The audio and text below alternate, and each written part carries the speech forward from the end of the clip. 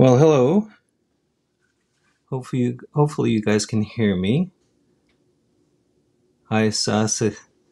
Sasha, great to see you online. Hoping you can hear me okay. I've had some issues with sound, which is usual. And also, just as I was setting up here, my whole easel went for a bit of a loop. So I'm hoping this is clear enough and you can see that. Let's just do this. Hi. Um, all right. I see someone here from Amsterdam. Anne, it's great to see you. Germany's here, Amsterdam, and another. Oh, let's see.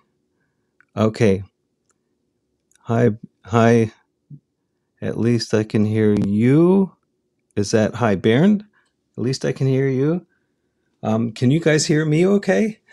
I hope you can. Oh, dear. It's been interesting trying to set all of this up last minute because everything just kind of fell. And so there it is. That's the joy of going live. You never know what's going to happen. Um, Hi, Andrew. Um, let me know if you can hear me okay. That would be great. Hopefully, it's not like just a mess of sound. I've had so many. Okay, thanks, Anne. Do appreciate. Thanks, Rita. Great to see you guys. Uh, wow. Uh, Painting is supposed to be something that like just kind of comes easy. You pick up a paintbrush and away you go. And it doesn't matter what you do. You just kind of, if it's not working, you walk away, you come back to it again, and you fix your mistakes. But when you're going live like this, it's just insane because last minute there's always something happening. I'm really glad you guys can hear me clearly. I've had problems with the internet signal, and I've also had problems with my mics.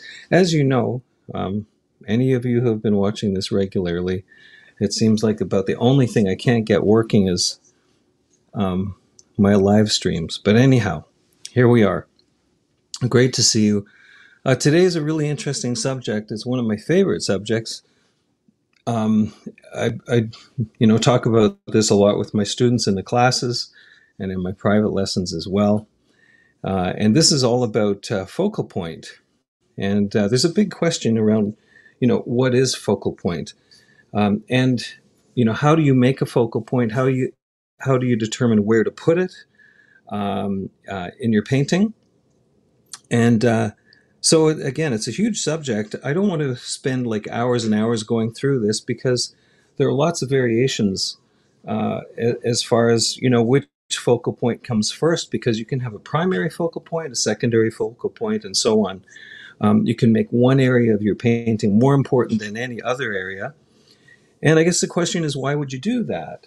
Um, if you're if you're trying to paint something and keep someone involved in your painting, you want them to keep looking at your painting. Um, you want to make sure that you have an area that's of interest, kind of a focal area. And uh, when I say focal area, I guess I should be really clear about what I mean.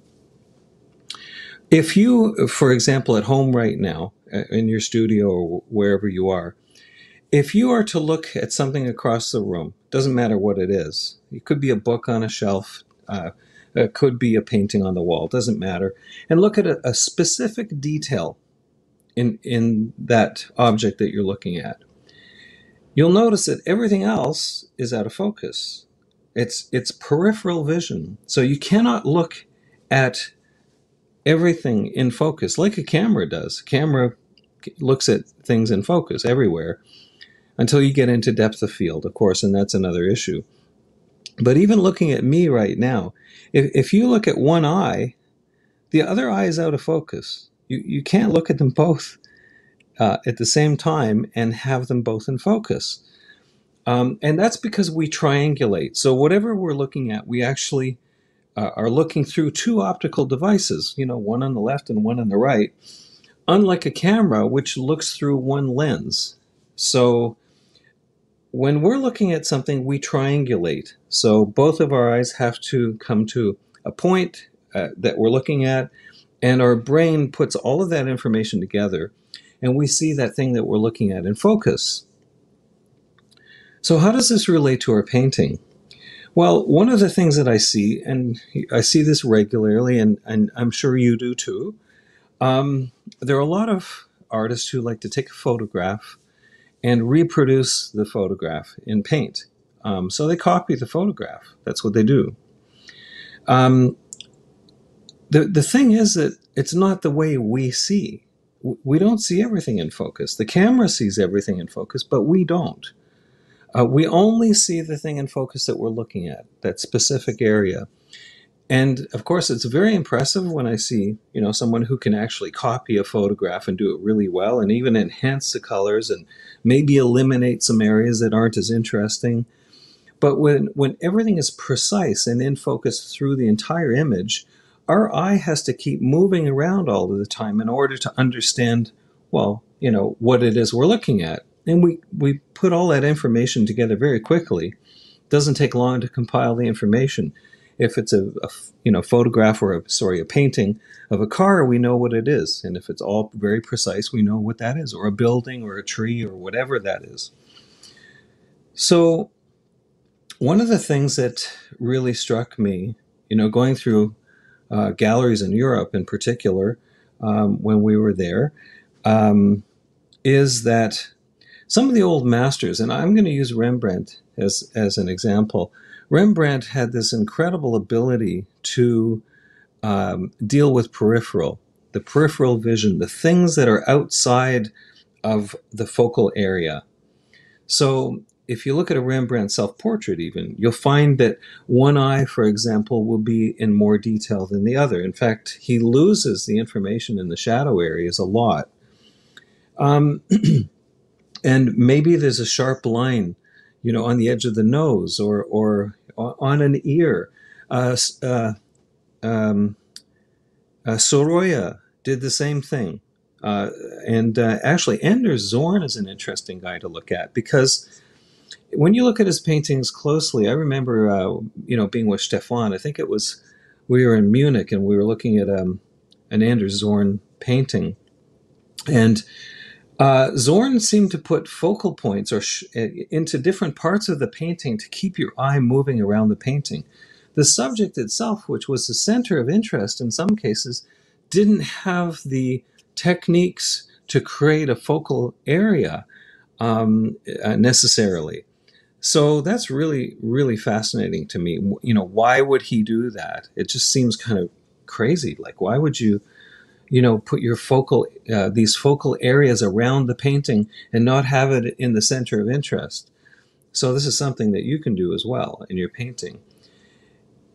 As I thought about this and as we looked at it, I realized that what he was doing was having the viewer move around the painting and keeping them involved in the overall painting. It wasn't just like, wow, here I am, this is a simple subject, I want you to look at me and now it's time to move on. That's not what he was doing. He wanted you to take in the whole scene, and he did this by creating various focal areas or focal points within his painting. So it keeps you kind of moving around the painting. So I'd like to show you some simple techniques or some simple ideas or rules, if you want, on how to create a focal painting within your work, or create more than one focal point in order to keep the viewer engaged with your image. If the viewer looks at it and just gets it all right away, it's boring. Maybe I should speak for myself. I find it a bit boring if I look at a painting and I say, okay, that's very nice. It's a great street scene and I can see the lights and, there's a car and whatever. It's great to look at, but then it's done. The story is done. Whereas if you involve peripheral sight, which by the way is the majority of our sight, most of what we're looking at when we're looking through our eyes is peripheral vision. If you think about it, if you're looking at a very specific thing, something in the room around you, everything else, that major part of your vision all the way around, is still there. You can see stuff around it. I'm actually standing in my studio right now. I'm looking through a doorway, but I know that there's an easel here, and I know there's a bookcase here. I can even kind of see the ceiling above me and the floor below, but I'm not looking at them specifically. I'm not directing my eyes towards those areas. My peripheral vision is active and informing everything around what I'm looking at specifically. It's letting me know that you're here, you're safe, you're in your room, and the floor is there. It's not hasn't disappeared. Of course, we know other things through gravity, through the other senses that we have, but our peripheral vision is is a critical thing. All the time, it's active, all the time, and when you're walking down a sidewalk, for example, if there's a sudden change in elevation, supposing, there's a stair or supposing there's a crack in the sidewalk, we're aware of that through our peripheral vision. We become, quickly aware of it.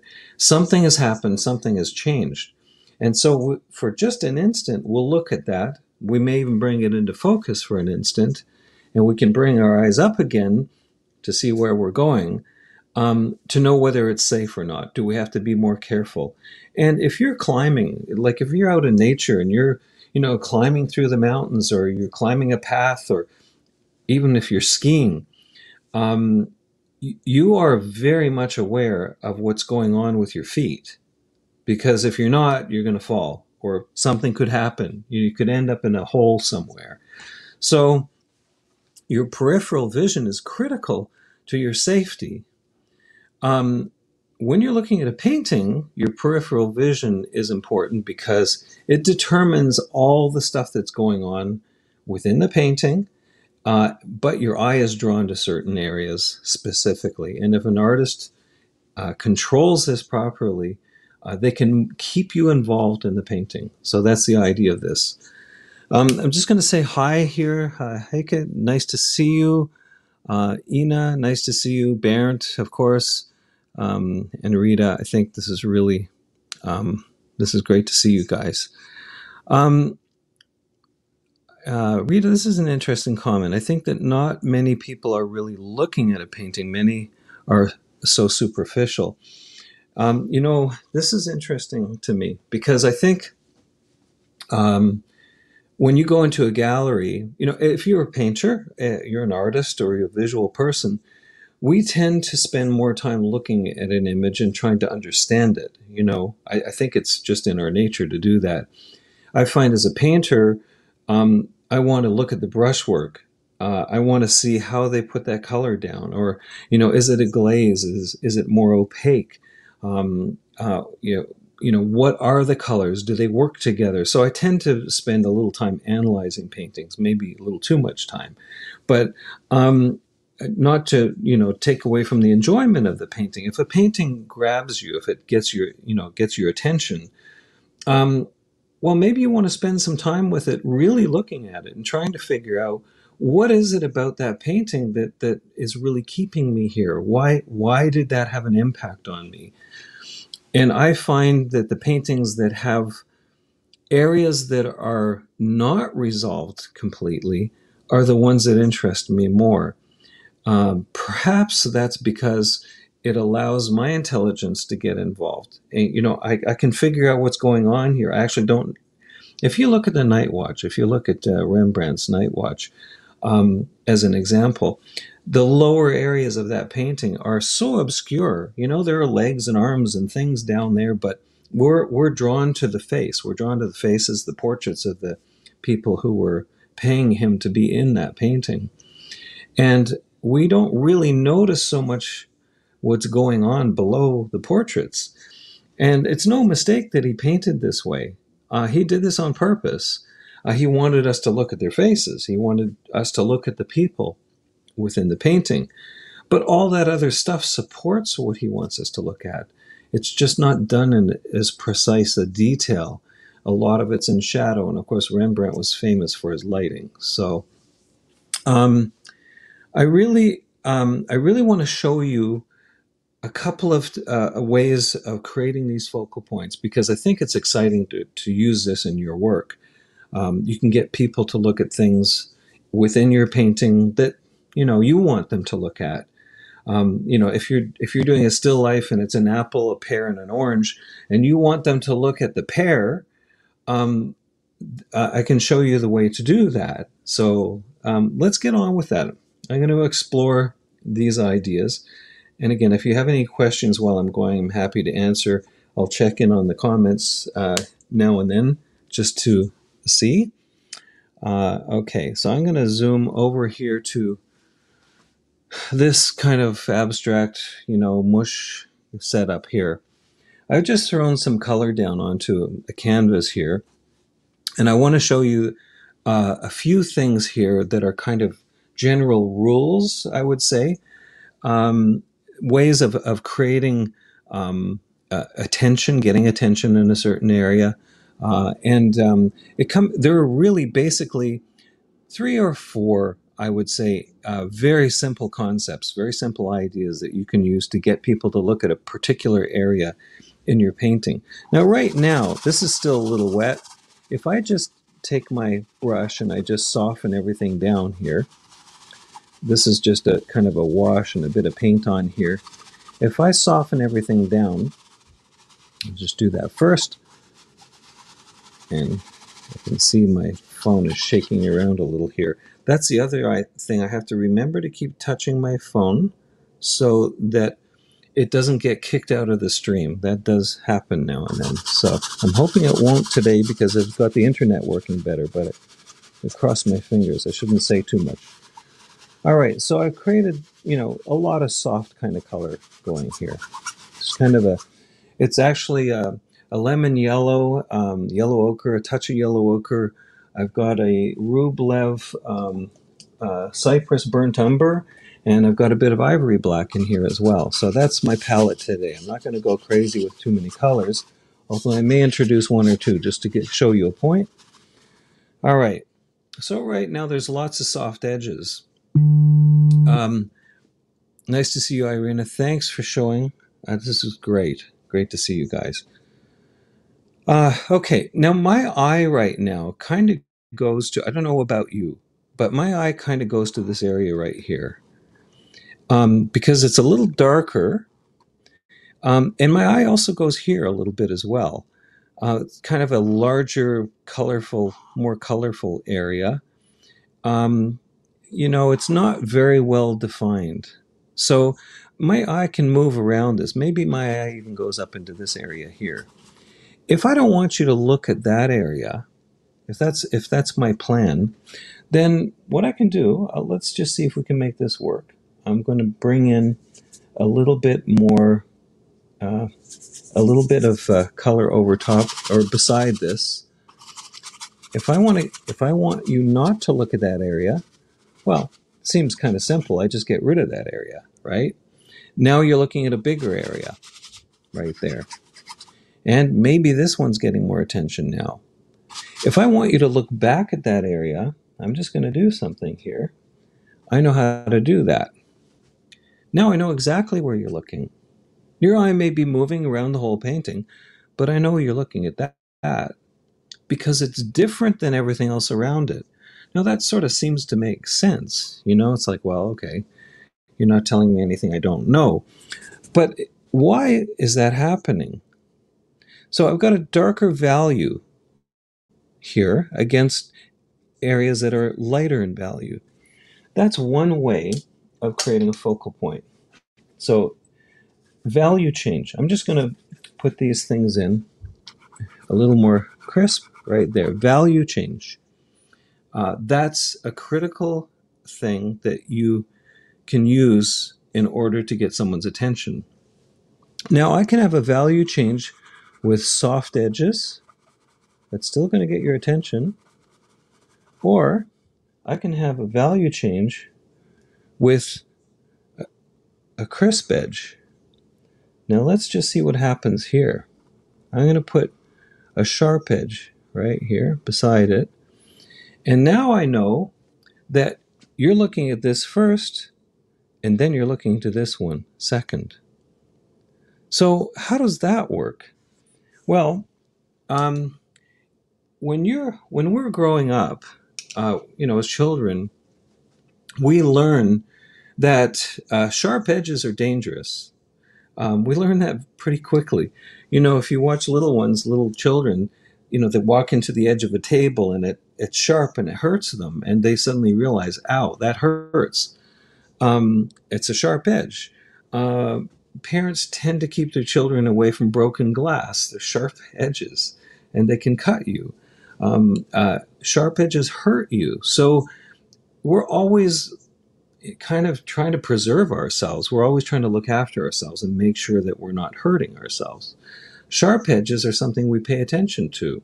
A sudden change, for example, if you're walking down some stairs, those edges coming down the stairs are sharp. They're not round. If they made round stairs, we'd all be, sitting on our butt in a hurry. They're sharp edges, and we have to make our way down, and we have to pay attention to them. And in some locations, of course, they even put a change of color on that edge. And maybe that color is, well, let's just say that color is a bright yellow. Okay, so we've got now a stair with a bright yellow. And let's see what this looks like. Now I really know where you're looking. Okay, we have softer edges here. We're not looking over here so much anymore. Our eye comes to this because there are sharper edges, and now there's an intense color. And not only is there an intense color, it's beside a darker value. So really, what we're talking about with focal area is almost all contained right here. Sharp edges get our attention. More intense color, more chroma, that gets our attention, and changes in value.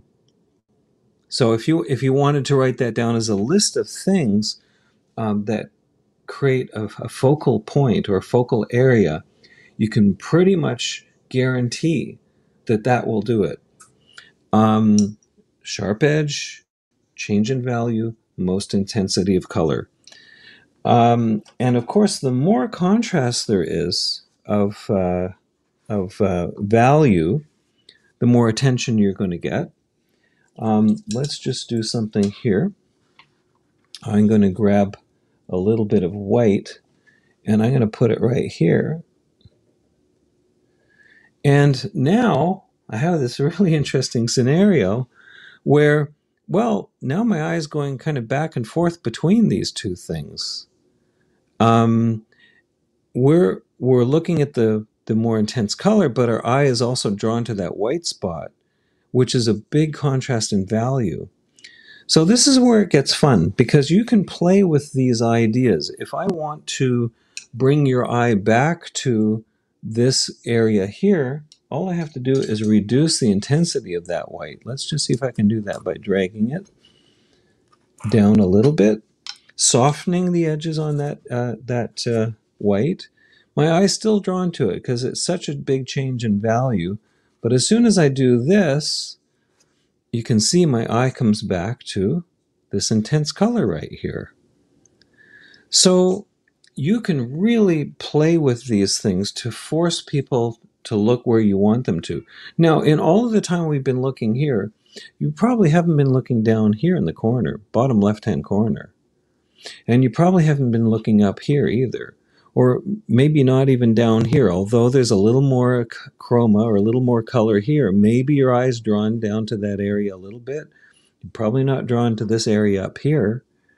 So if I want to move your eye around, what happens if I want to move your eye down to another place? I'm just going to do this. And I've got, this is a cadmium red that I've got going here.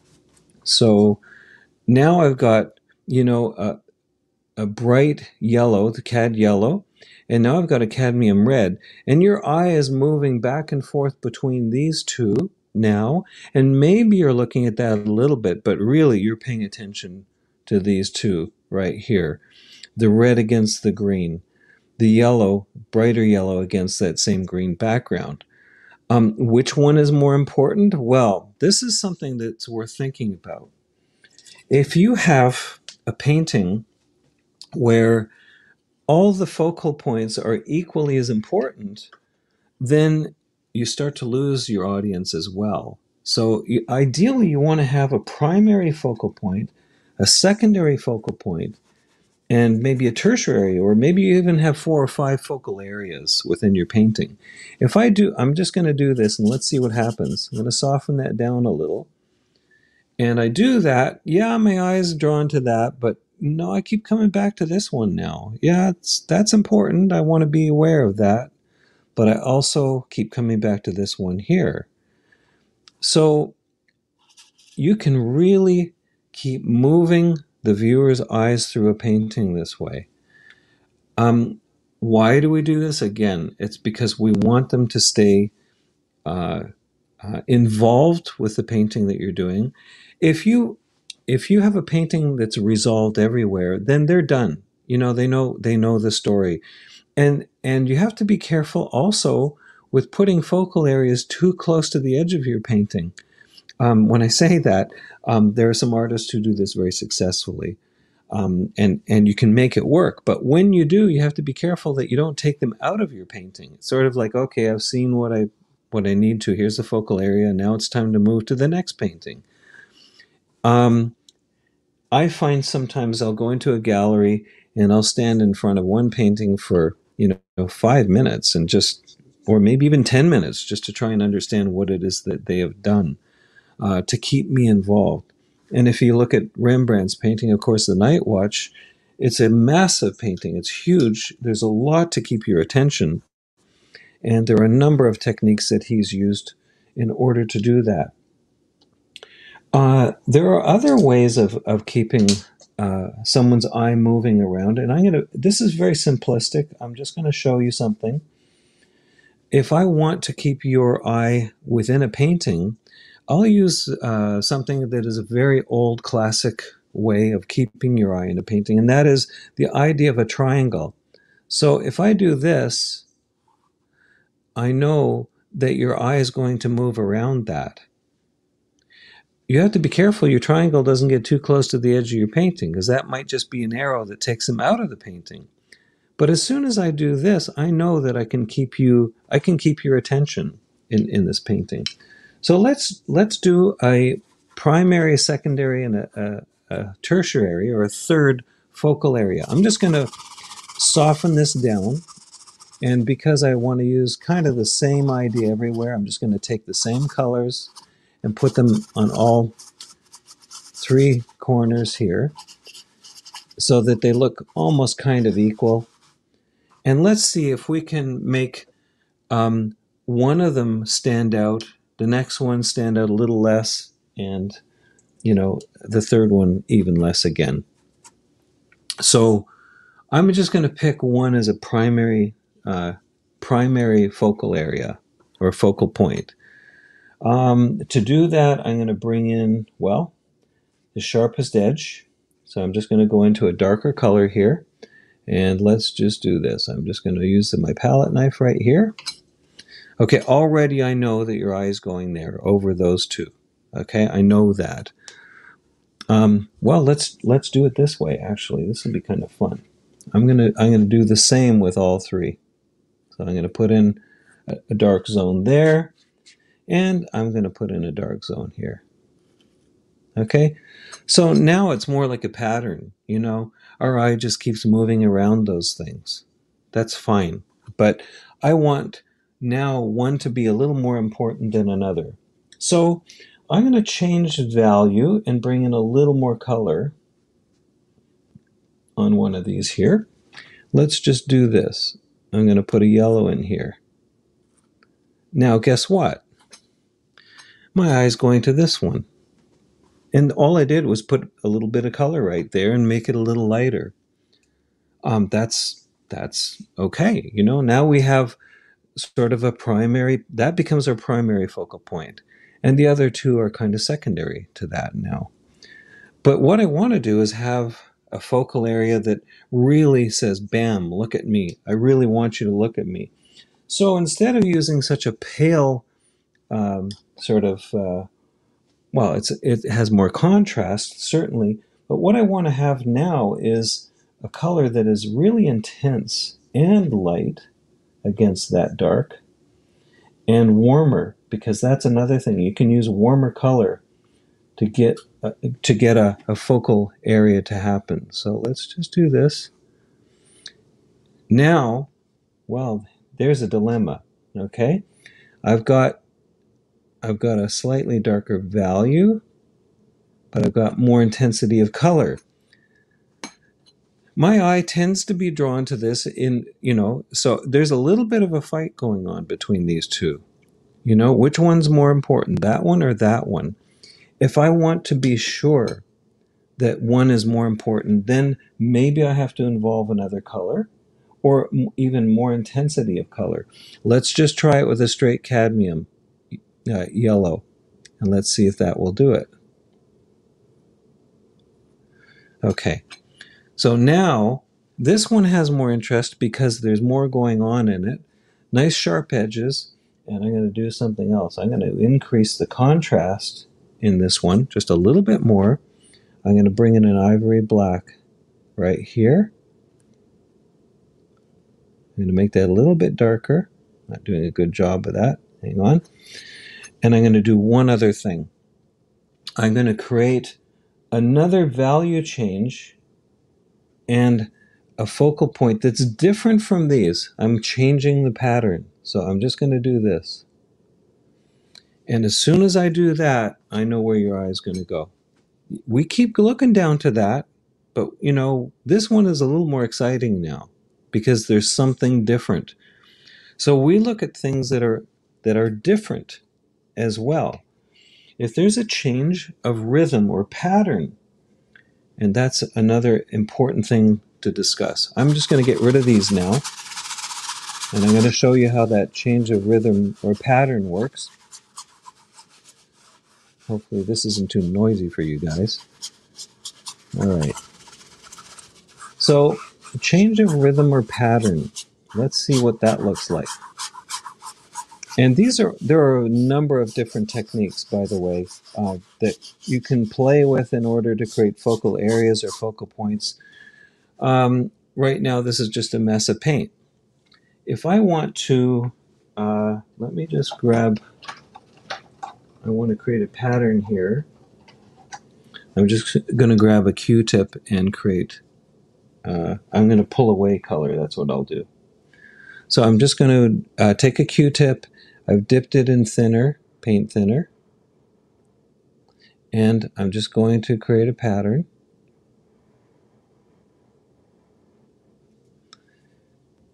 Taking the paint away, of course, leaves a bit of a lighter color here, the stain behind. As soon as I do something like this,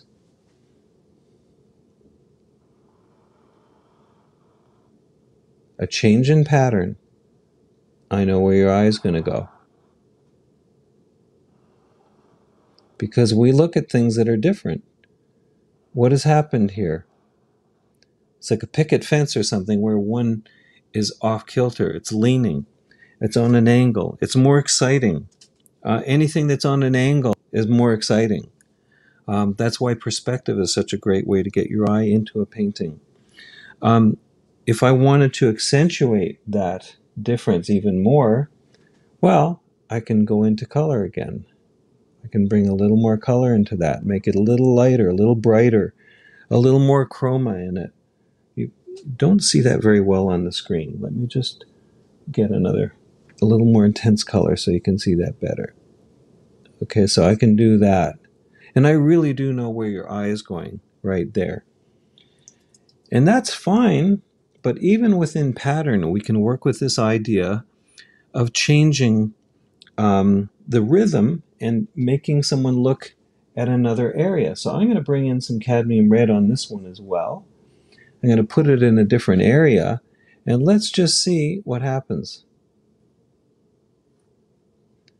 Now, and this is really not great because you're getting a lot of reflection here, unfortunately. Let me just tip this. Yeah, you're still getting a lot of reflection. My apologies. Okay, maybe what I'll do is I'll do this with white instead. Let's just do this over here. Okay. Now I know that, that's this has become a primary because it's so different from everything else that's down there, all the color behind it. This is kind of a secondary, even though it's on an angle. I mean, we're going back and forth between those two, and that one might be a third, even though it's a cadmium red. So again, change of rhythm, change of value, and a different shape against another shape will continue to draw the eye into a painting. These are really fun things to play with. You could literally, give yourself like 20 different exercises with the same shapes. So if you were to take, for example, a circle, a triangle, and a square, and do 20 paintings, practicing different colors, different values, and different arrangements of them to see if you can actually force the viewer to look at a specific area. That's a really great exercise to do because it's not just focal point at that stage, it's also compositional. Where can you put a triangle so that it looks less important beside a circle or a square, that type of thing. Okay.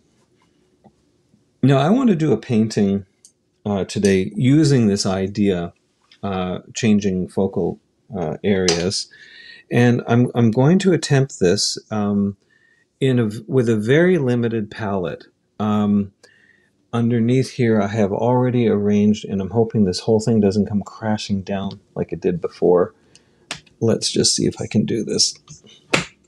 Okay, you can see underneath here I've prepared another canvas, or actually panel.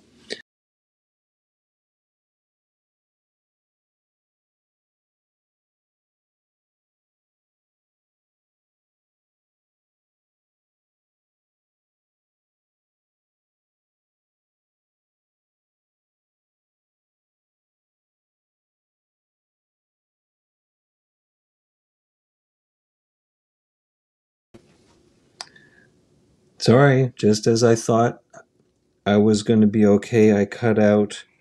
I've been having some trouble. Oh man. Okay, let's just see what this looks like now.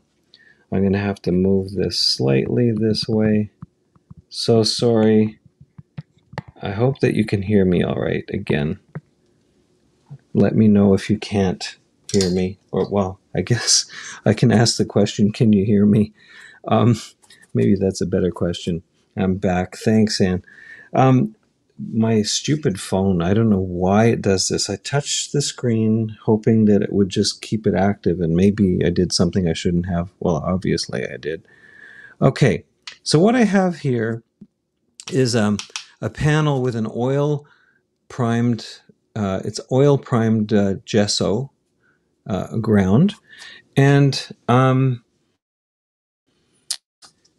the paint on top, will stay slippery for some time. So that's one of the nice things about working on an oil primed panel, because it's very slippery underneath, and I can paint oil on top of it. I was really inspired when I saw a scene by John Singer Sargent of Venice, and of course, he was brilliant with what he did. I'm going to attempt to do something with a very limited palette. I want to attempt a scene and use these concepts of focal area. So in order to do that, I'm going to use my Rublev and my cadmium lemon, and I'm just going to block in areas where I'm drawing from my iPad, which is above, which you can't see. And if I try and move everything right now, you might just lose me again. So I don't want to do that. I'm just going to start drawing in the scene, and it's a street scene, and there's a little lady who's walking down the street. and I probably shouldn't tell you. You should be able to figure it out by the time I'm finished. But here we go. I'm just going to start painting here and drawing with the brush. One of the things that I love about the way Sargent dealt with his painting was that I'm quite fairly certain that he worked into a wet paint background, very similar to what I'm doing right now. And he could bring in the values that he wanted to by softening edges and taking away paint where he wanted to. And I'm just quickly going to draw. I can see that that everything's pretty fuzzy over here. So whatever happened, again, it may be my internet connection is slowed down a lot. I don't know. But hopefully you won't lose me here again. If you do, I will come back. I'll finish the image and post it on Facebook. I'm really disappointed with the way this connection has been working recently. So anyhow, you're seeing all kinds of peripheral stuff right now. It's very fuzzy. Okay. I'm looking right now at just trying to get shapes down in the right places, and these create kind of a rhythm, if you will, in the scene. And I will attempt to paint something that's recognizable by the time I'm done, hopefully. And all I'm really using right now is a bit of that Rublev and a little bit of the cadmium yellow light, or lemon yellow, just to get a feel going here.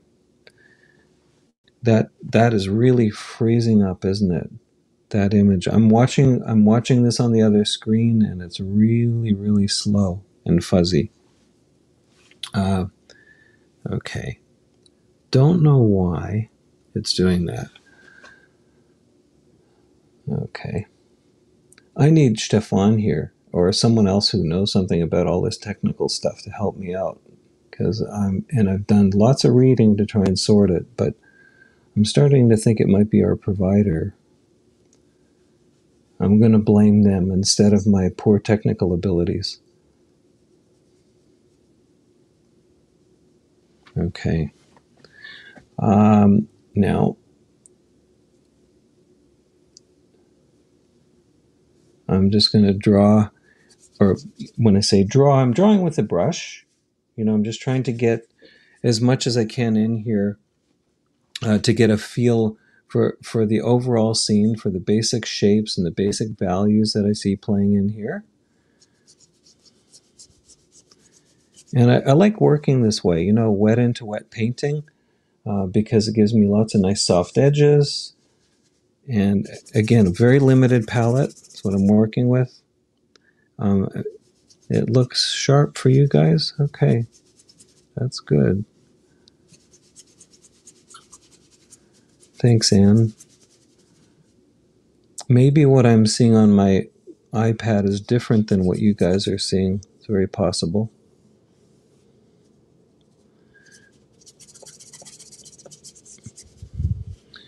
And this is a soft brush that I'm using. It's just a synthetic brush. And again, a very limited palette. I'm letting the colors behind here start to peek through here and there and identify themselves. I just want to get my values working. So values are critical, to your painting. If your values aren't working, at least with this kind of painting, if I was painting impressionistically, then I would let color do more of the work. But this way here, I can just use my darks, my lights, and go back into them where I need to. There's some kind of window going on up in here as well. And because this is Venice, and the walls are all kind of crooked, you get away with a lot. You can make something look like Venice fairly easily without having to have everything straight everywhere. Just a few things have to look right. I do like the way uh, these colors kind of glow through. Um, it's it's fun when you work with transparent. This is quite transparent, this color, by the way.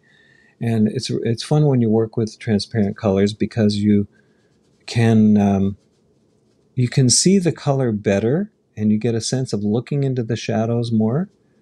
I've got a little more opaque color going in here, but I need to get these values down because this whole area is in shade.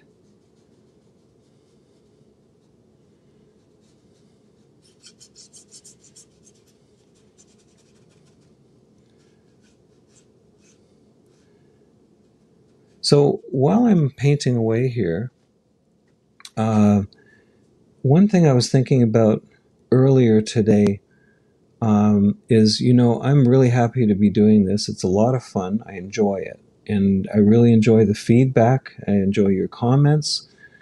And I'm hoping that, you're learning some things and I'm showing you things that are helpful.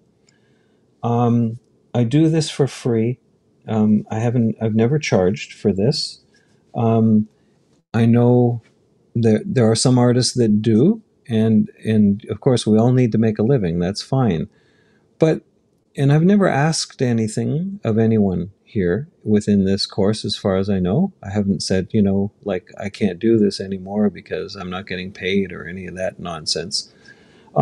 But what I would like to ask you to do, if you don't mind, as a favor, if you're willing to do this, I would really appreciate if you wouldn't mind passing the link on to other artists or other people who you think might be interested. They don't even have to be artists. Um, Give me a thumbs up if you like what I'm doing. I do want to keep doing this. And when I see the comments and I get encouragement with people subscribing, it makes me want to do it. It makes me want to do it more. And again, if you're enjoying it, I enjoy it. I like to paint, and I'm doing this because it's fun for me too, to be fair. If you never refer me to anyone, I'm still going to keep doing it. But when you do refer me to others, then it does uh, increase my subscription, the number of people subscribed. And for those of you who have been watching, I know some of you have actually purchased some of my paintings as a result of these. So that is a side benefit for me. In fact, 5 paintings today, I think today, they're supposed to end up in Austria. And I'm very happy, to have made some sales this way. So it does promote my work. I do appreciate that. I've had several other sales as a result of what I'm doing here, also in Canada. So again, really do appreciate if you pass it on, because that opens up um, the door for other people who might be interested in my work and might want to buy a piece. And if not, even if they're just watching, so that there's some interest in what we're doing here, they can learn from it. Especially younger people who, they're taking courses that are pretty expensive sometimes, and the stuff that I'm showing here is stuff that I've learned from other people who have shared generously with me, and I do like to pass it on.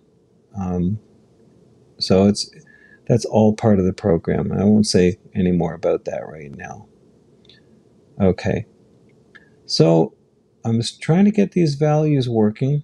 This is certainly no John Singer Sargent, but it was definitely the approach that he took on the painting that inspired me. Nice to see you here, Jerry. Another fellow Torontonian. This is great. All right. Now I'm going to try and take away a little bit of color here and there just to lighten it up in a couple of areas. If you're wondering how does this all relate to focal point, well, right now I'm using shapes that are bringing your eye. This is another compositional technique. Of course, with perspective, your eye is brought into this area here, and I haven't got to the subject that I'm really going to paint, which is the focus will be in this little area right here when I'm done, hopefully. I want to lighten my color up a little and create more texture in the wall. And when you have the option of taking paint away like this, it leaves a stain of color behind, but you end up with these nice textures. Now there's a whole big laundry line in here, which at this point in time I'm going to leave out. Maybe I'll paint it in later after the live stream. I'm not sure. Well, I'll play that by ear. But I do like the kinds of textures you can get when you paint this way. I can go in with a smooth brush. I'll just do that. If I can find one.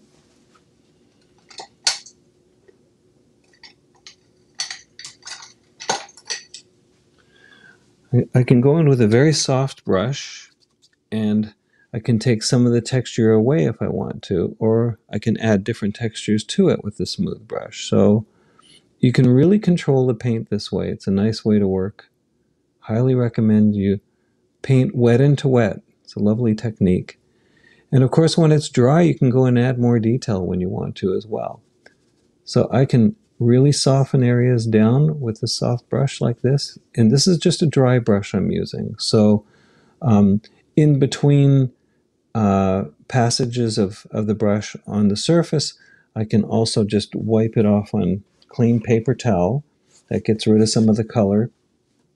And I can create some nice textures even by tapping sometimes. You can get nice soft transitions of color that way as well. Okay. There's quite a dark area, cast shadow area, that I need to put in near the bottom now. And that comes across this way. So this is an important zone right through here.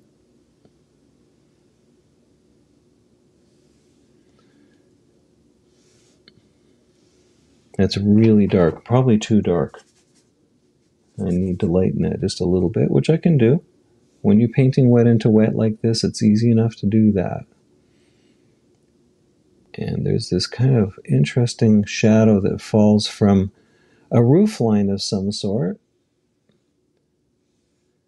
that's to the right in this image.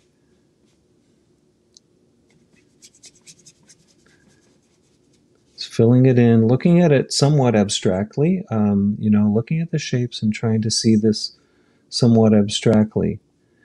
Where the light comes, or where the shadow comes to the light, I can soften that edge just a little bit so that it feels more believable. So we get I think they call it the penumbra, if I'm not mistaken. This area that just gets a little lighter.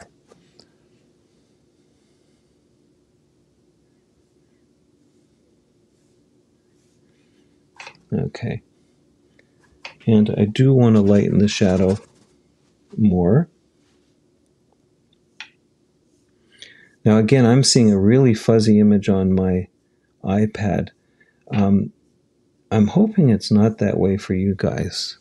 Let me know if it's really fuzzy, please. Because I won't keep going on this if it's just not fun to look at. I'll paint more of it in my own time. So I've got a doorway here.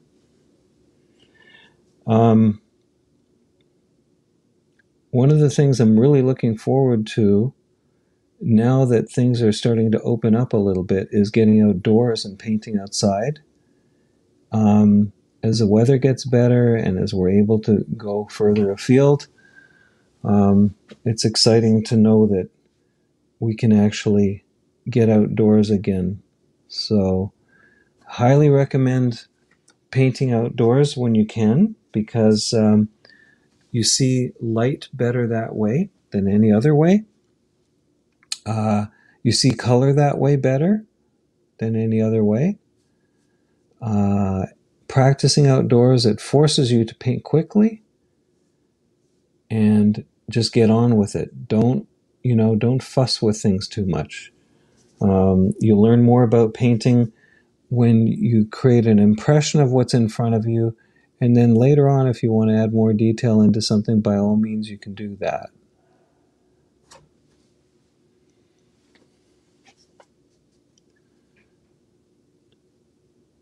I'm squinting at the image that I'm looking at and trying to replicate the values that I see.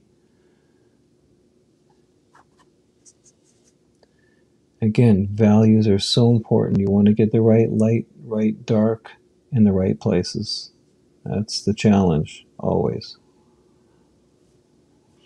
I'm not being too careful with all my edges here. They're fairly soft because, again, I'm thinking about peripheral, right?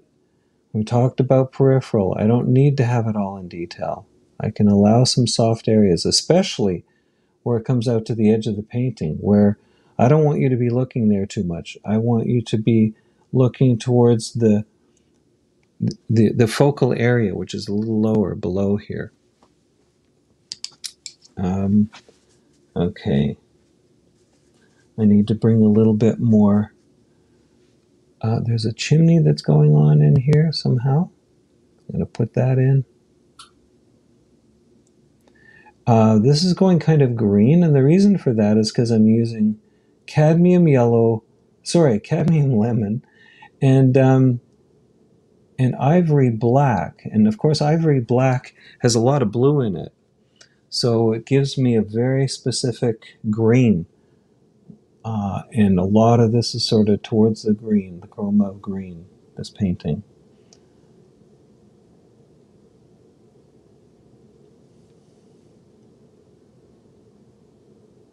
If you watched me painting the dog a few series ago or a few times back, it's a similar technique, painting wet and wet like this.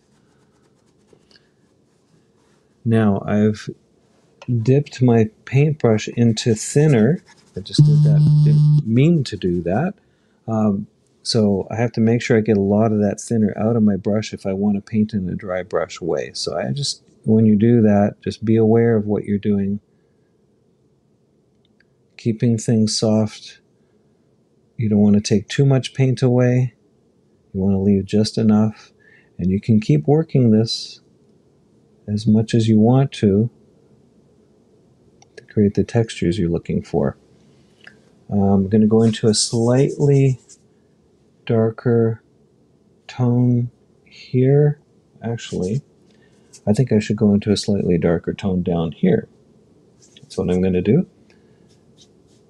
When I look at the values in my photo that I'm working from, I can afford to be a bit darker down in here. And up here, it's not as dark as this, so I can take some of that away, but it is darker than this area above. So always trying to relate values to each other. That's important to do. Squint at it. If in doubt, squint. When I say squint, just close your eyes down a little bit so that you don't have as much color information. You have more information about how light and dark things are against each other. There's a lot of little brush strokes going on here, which I don't usually like to do. I like to keep them bolder, but I like the textures that are happening because it feels a little bit like Venice that way. I haven't used any violet in the shadow. It's a good question, Rita. Not in this case. So it's a great color to work with in shadow, though I do like using violet. Bit choppy for you, Andrew, while you're watching England versus Scotland. That's got to be way more exciting than watching paint dry. Who's winning? I haven't been paying attention. All right. I'm going to bring a palette knife in now because I want to get a few little edges that are more crisp, and maybe this is the time to introduce a little bit more chroma in the focal area right down in here. Need a little bit more light. So I'm painting more opaque at this stage. Make sure I've got good clean color to start with. Pick it up with a palette knife and just put it in here. And maybe down the side of this door right here.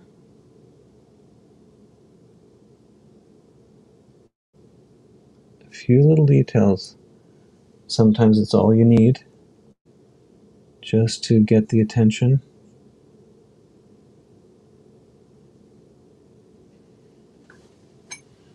And that's almost a bit of a false light. It's almost a little too bright. So I have to watch that. I have to be careful I don't do that too much. I'm also going to bring out a Q-tip and just see if I can lighten that door frame up a little without getting into painting it a whole bunch. It's another nice way to add a lighter value without, adding paint all the time. You can take paint away. There's nothing wrong with that.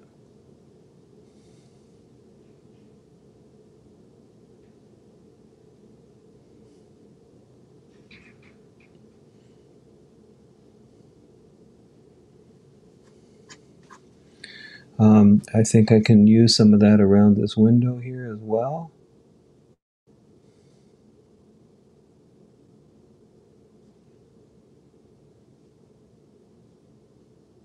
Don't have to paint, take paint out in the whole area, but just enough to say, there's a window there. Again, we're looking at peripheral and focal areas. That's something that I keep thinking about. How do I want to bring the eye through this painting? So let's just bring in some perspective line here. And this is a case where I'm using the palette knife, which gives me very crisp edges, but I want to go back and soften that down a bit, so that it's not too much in your face. So I will do that. I'll get a softer brush to do that. How's our time? 3:03. Okay, here it's 3:03. I can take my palette knife now. I can soften things with a palette knife. So I can do this kind of thing. I know it looks kind of strange, but then when I go in with a soft brush, I can work that back and I get some nice textures happening in the wall right there. So let the paint work for you. Some of those textures can be soft. You don't have to have it all in detail. I think I want to bring a little bit more texture into this shadow, this area down in here. It's actually a darker wall that has shadows in it, but also a couple of windows in it too. So I'm going to put those in as well.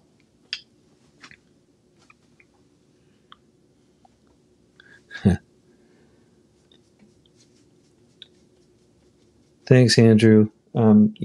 This yellow that I'm using, I stole directly from Sargent's painting. I tried to match it. I was trying to figure out how did he get. It's a street scene. I should maybe feature that along with. Well, maybe I shouldn't feature it along with my work because it'll just make my work look awful. But anyhow, it's a street scene from Venice, and I tried using yellow ochre, and the yellow ochre was just a little too. Wasn't intense enough. Needed more chroma. So I ended up using this cadmium lemon, and I really like it with the ivory black. And I figure he's used something very similar to it. I was fairly careful to match the color when I did this. Now, the center, or the focal of this whole painting hasn't been done yet. So I'm just going to do that. I'm going to take away a little paint here, see if I can get this right. So it's going to go in right about here. Let's just see. I have to get my proportions right. Okay, let's try about here. One of the things about creating focal point also is that you can frame a focal area. So you can use frames within your painting in order to create something that you want people to look at. So I'm just going to go in here now. And I'm just taking paint away with a Q-tip again. I need a fresh Q-tip or two. I'm using a little bit of thinner as well with this so that it takes it away more easily.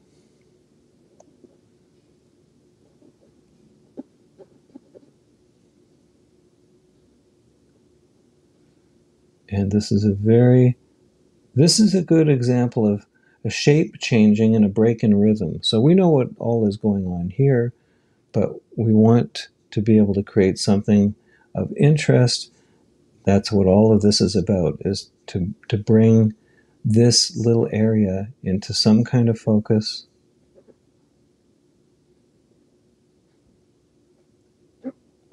Hopefully when I'm done, this is going to make sense. I may need to go into it later and just be a little more refined with it, but I'm hoping that I can get the idea across this way at least.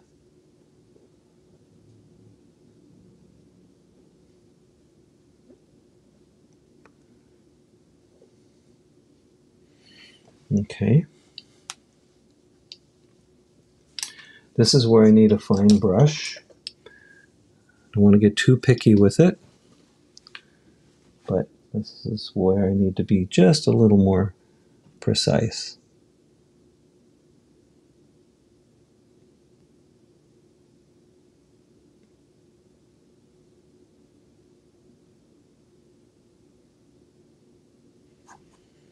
And I can go into this here, just bring some of the values down so that they're not too intense.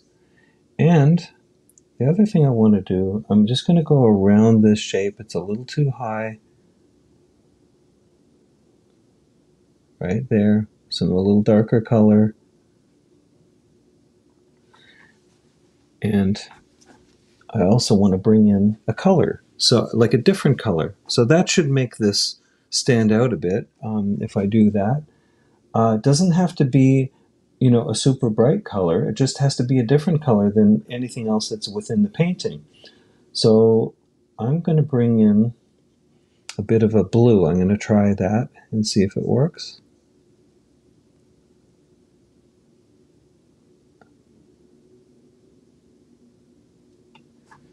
Like so. And I also want to refine the colors a little bit around, well, by now you probably figured out this is a person, so around this person.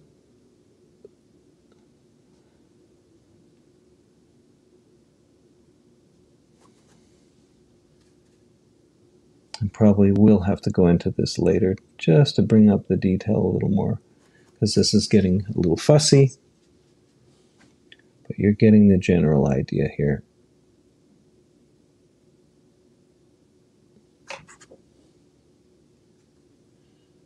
A little more intensity than that blue.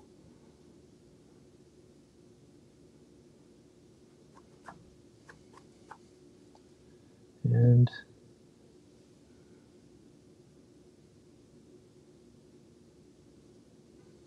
I want to, I think I can even bring a bit more color into the top of this individual here. Let's just see what I've got here. I've got a couple of other colors out here just in case. Okay, this is a bit of a alizarin crimson now. And it's funny, when I look at it, it's like a very distorted looking little figure.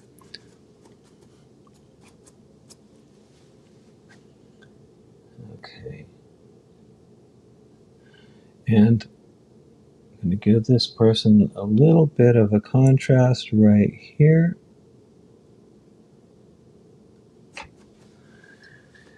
And I will work on that a little more later when I want to get into being fussy, because it needs the focal area there to work properly. Okay, what I want to do now is I want to bring your eye more towards this area if I can, And one of the ways to do that is to bring even more light into this area here, uh, into the ground. And I'm just going to take paint away now. Let's just see how this goes. For sure, this brings your eye down to that zone. I'm just taking paint away. It's leaving a stain of color behind. That's all it is.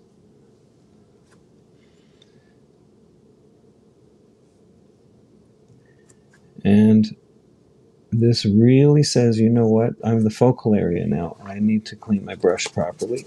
Got a little bit of blue in that.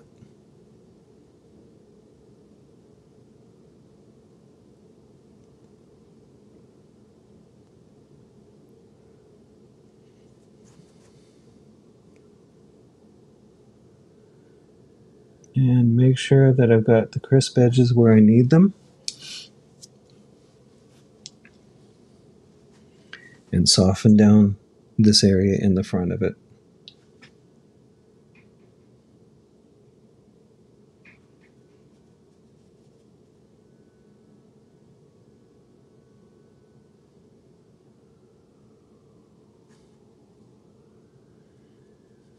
Maybe I could use a little more light back in this area. So when you're trying to evaluate what you should and shouldn't be doing, it's really important to get back from your work. And I'm not able to do that very well because I'm up close to it right now so that you guys can see what I'm doing and I can see what I'm doing. But later on, I'll take this a little further by getting back from it. You know, so getting back from your work gives you a better view of the whole painting at the same time. That's the idea. So you're not getting too hung up and too fussy with things. I think I could bring a little bit of that light even into the wall area here, but maybe not as much. So let's just create a little more texture up in here. And all of these things should be bringing your eye down towards this zone right here. That's the idea.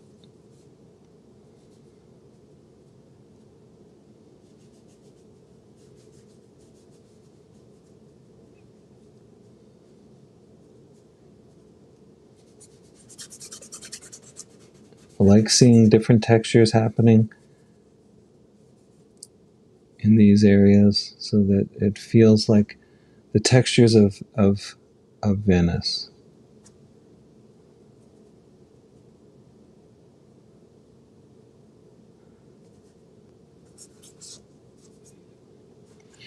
Sometimes I'll get a rag in there and just, a soft rag and pull more color off, soften things down, keep these textures working so none of them become more important than the focal point.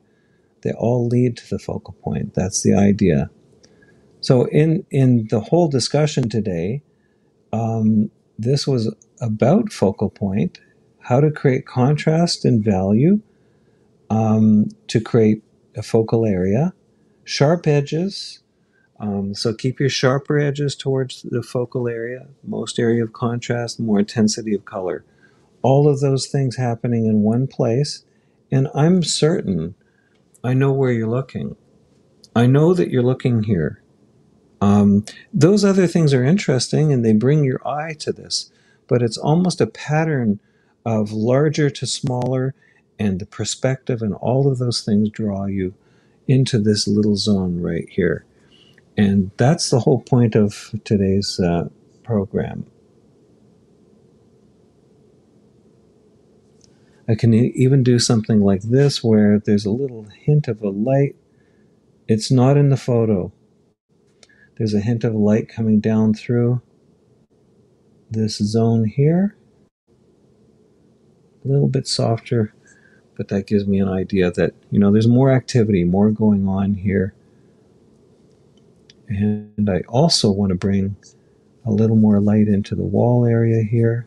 Again, our eyes are drawn to light more than they are the shadows. We're just naturally drawn more to light.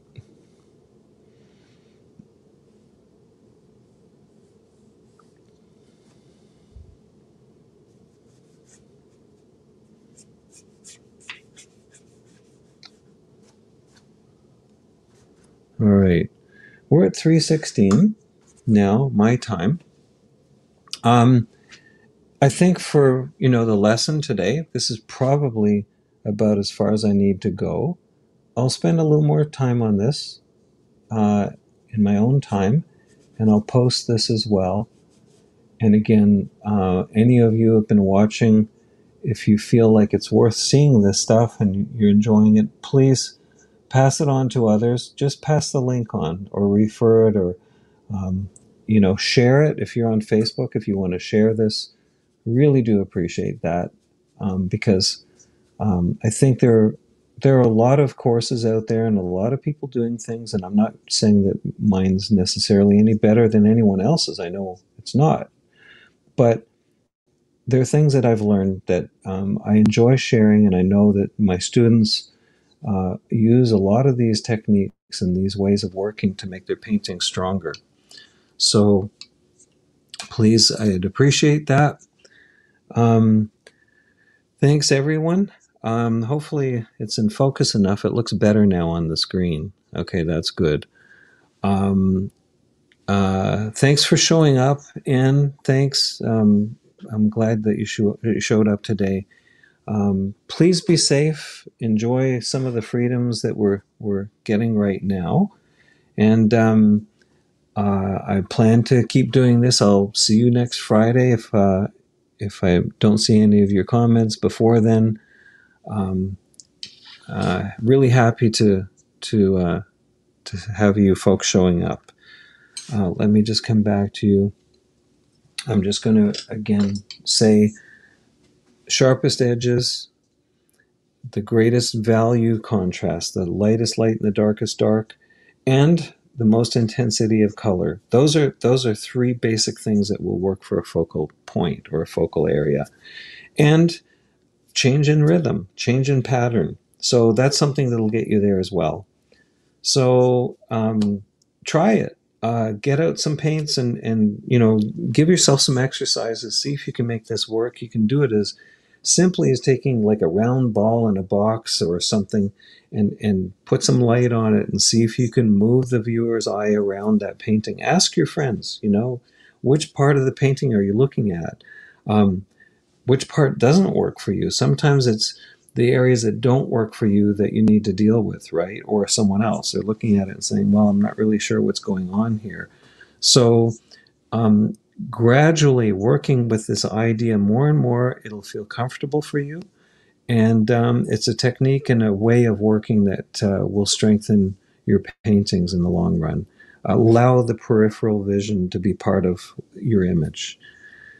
So thanks again, everyone. I'm seeing more comments. Great. Bernd, Sasha, Super, and Heike. Nice to see you, Anne. Okay. Be well, stay safe, and we'll see you next Friday. Take care. Bye.